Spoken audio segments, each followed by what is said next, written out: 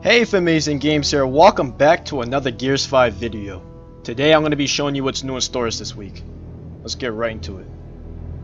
So first up we got the Swarm Winter Sniper. What?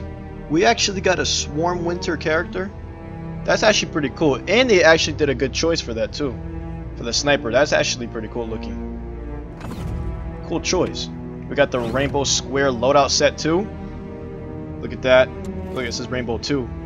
Guess we got another rainbow. Last time we got the rainbow swirl. But if you're interested to see more for the stores once a week for Gears 5, all you gotta do is just hit subscribe and turn on post notification, and you would know once it releases. Next up we got the Purple Phantom Sniper set. So now we got it for the sniper set. So if you people are trying to collect all the Purple Phantom, make sure you get it for the sniper. Actually looks pretty cool. Look at that, that's all see-through purple.